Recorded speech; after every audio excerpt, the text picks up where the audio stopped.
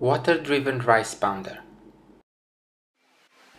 A rice pounder is an agricultural tool made from a simple machine. This one is located in Doi Pui Hmong Village in the northern province of Chiang Mai in Thailand. Rice pounders are commonly used in Southeast Asia to dehull rice or to turn rice into rice flour. The device has similar functionality to a mortar and pestle, but the one in Doi Pui is water-driven to conserve manual labor.